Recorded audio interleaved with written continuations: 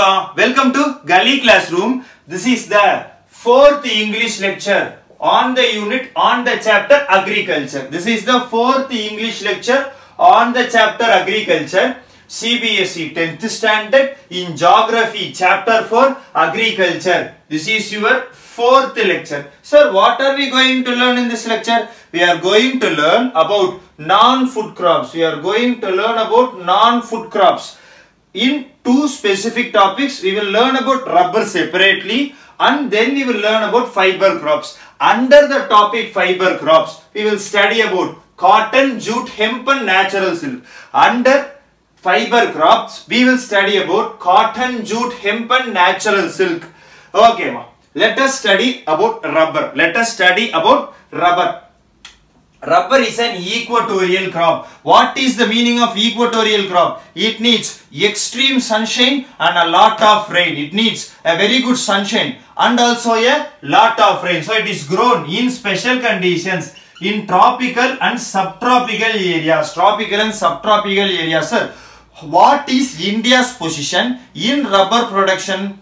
In the year 2010 to 2011, India was the fourth in the world's natural rubber producers. India was fourth in the world's natural rubber producers. Okay, what are the needs of the rubber plant? What are the needs of the rubber plant? Rubber needs a lot of rain and a lot of sunshine. Sir, how much rain does rubber need? Okay, rice needs more than 100 centimeters rain per year. Does rubber need more than that? Yes, rubber needs more than 200 centimeters rain annually. Rubber needs more than 200 centimeters rain annually. Also, rubber, the temperature needed by rubber is greater than 25 degrees centigrade. It needs a moist and a humid climate. Rubber needs a moist and a humid climate. Okay, also rubber is a very important industrial raw material. We are using rubber in so many places,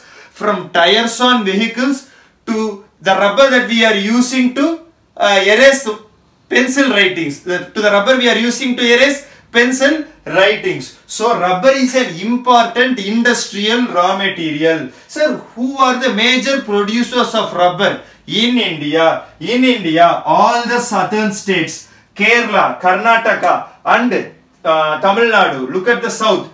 Kerala, Karnataka and Tamil Nadu. Kerala, Karnataka and Tamil Nadu. All the southern states are major producers of rubber. Also, Andaman and Nicobar Islands and the Garo Hills of Meghalaya. Andaman and Nicobar Islands and Garo Hills of Meghalaya are major rubber producers. Okay, what about fiber crops, sir? There are two types of fiber crops. Fiber crops that are derived from plants that are growing on the ground, plants that are growing in our soil. And there is a type of fiber that we are also obtaining from animals, namely silkworm. Also obtaining from animals, namely silkworm. So, fiber crops can be obtained from crops like cotton, jute and hemp. Fiber crops can be derived from plants like cotton, jute and hemp. Okay, now first let us study about cotton. Sir, what is the speciality of cotton with respect to India? India is believed to be the original place where cotton was grown. The original place, the original home of cotton was believed to be India. Okay, it is not was believed, it is believed. Now also it is believed that India is the original home of the cotton plant. Sir, in what position are we with respect to the total cotton production in the world? In the year 2008, we were the second largest producers of cotton after China. We were the second largest producers of cotton after China. What are the needs of cotton, sir? Cotton needs high temperature, light rainfall or irrigation. High temperature, light rainfall or irrigation. 210 frost-free days and bright sunshine for growth. 210 frost-free days and bright sunshine for growth. What is the meaning of frost-free days? Frost-free days means the things should not get frozen together. The crop should not get frozen together. That is called as frost-free days. Okay, also it is a long-term crop. Cotton is a long-term crop. It needs 6 to 8 months to mature. Cotton is a long-term crop. It needs 6 to 8 months to mature. Okay, cotton is the main raw material for obviously cotton textile industry. Cotton is the main raw material for cotton textile industry. Sir, what type of crop is cotton? Cotton is a kharif crop. Sir, how am I going to remember this? Let me give you an idea. We already studied about GK. What is GK, sir? Groundnut is a kharif crop. Groundnut is a kharif crop. Okay. What about this, sir? You can study this as CK. GK, groundnut kharif crop. CK, cotton kharif crop. CK, cotton kharif crop. Sir, you already also taught some other thing like MR, Mr. Yes, mustard rabi. MR, mustard rabi. Okay, it's a rabi crop. Let's get back to the topic at hand. Okay, cotton is also grown on Deccan plateaus where there is black soil. The drier parts of Deccan plateaus where there are black soil. In the drier part of Deccan plateau where there are black soil. Okay, sir. So, where is black soil present? As I have already told you in the last lecture, black soil is present somewhere around here. It is present in Gujarat and Maharashtra. It is present in Gujarat and Maharashtra. So, cotton is majorly grown in Gujarat and Maharashtra because black soil is very, very good for cotton cultivation. So, Gujarat, Maharashtra, and what are the other places in which cotton is grown? Madhya Pradesh, Karnataka, Andhra Pradesh, Telangana, Tamil Nadu. All the southern states, Tamil Nadu, Kerala, Andhra Pradesh, Karnataka, and Telangana, all the southern states are growing cotton. Okay, I think I just included Kerala. Other than Kerala, Kerala is not especially growing cotton. Sorry about that. Yeah, cheers. So all the southern states, Tamil Nadu, Andhra Pradesh, Telangana and Karnataka, all the southern states, Tamil Nadu, Andhra Pradesh, Telangana and Karnataka. Yeah. So that's basically cotton. So what about jute? What about jute and hemp?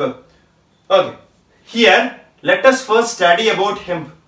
What is hemp? Both jute and hemp will give the same, more or less the same kind of fiber. Even though they are different plants, they will give the same kind of fiber. In Tamil, the fiber is called as sanal. In Tamil, the fiber is called as sanal. Okay, so what is the essential difference, sir? They are both different kinds of plant. We are not going to study about hemp in detail, but I can tell you a couple of words about hemp.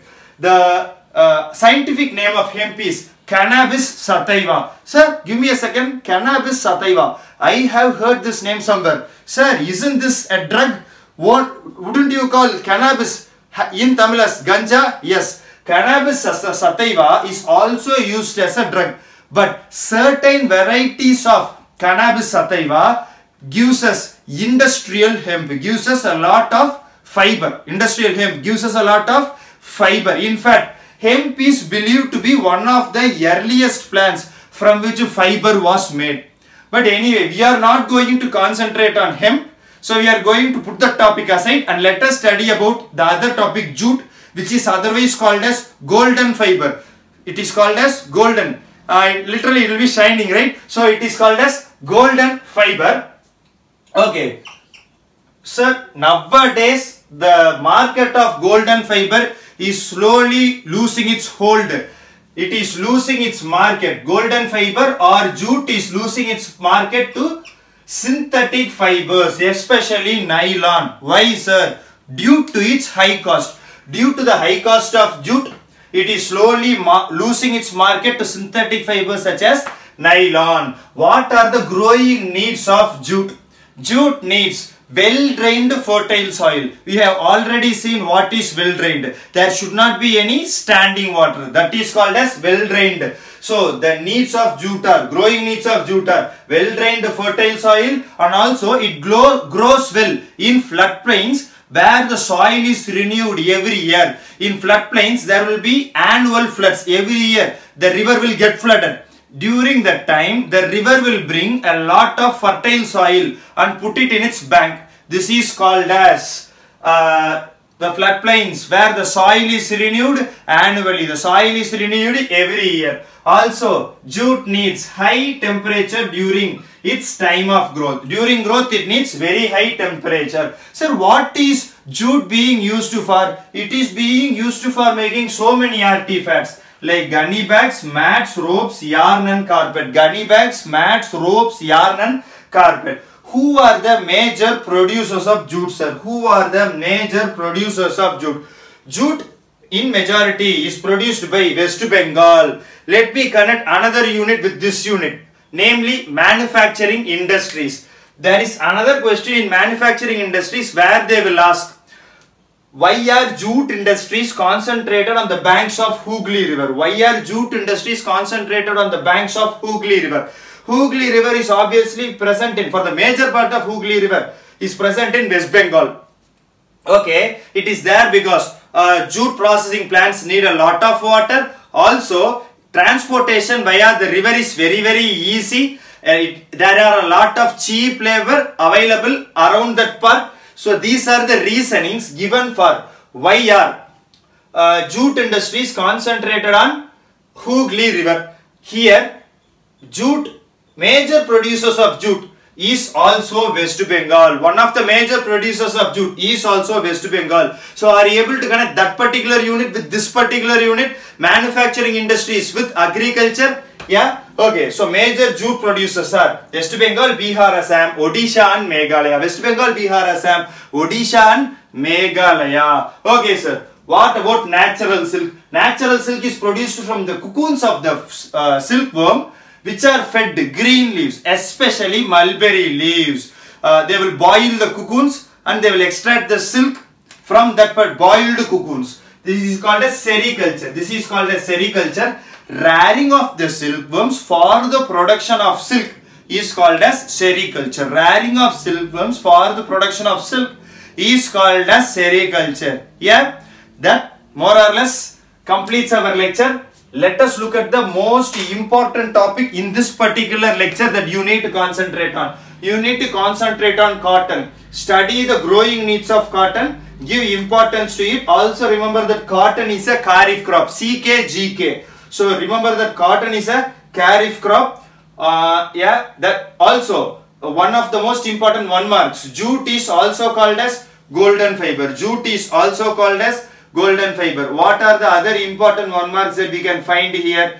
Yeah, that's more or less our lecture. That's more or less the end of our lecture. Hope you, kindly, I am repeating it once more. Study cotton's growing needs, especially the word 210 frost-free days and bright sunshine for growth. 210 frost-free days and bright sunshine for growth. Yeah, cheers and thank you. If you like our lecture, do hit the like icon. What else? Subscribe to us, click the bell icon for constant updates. Yeah, so recommend our channel to your friends. Cheers and thank you. Thank you for listening to me. Yeah, hope to meet you guys in the next lecture. Thank you, Kana. Hope to meet you guys in the next lecture. Cheers. Cheers. Thank you. Thank you.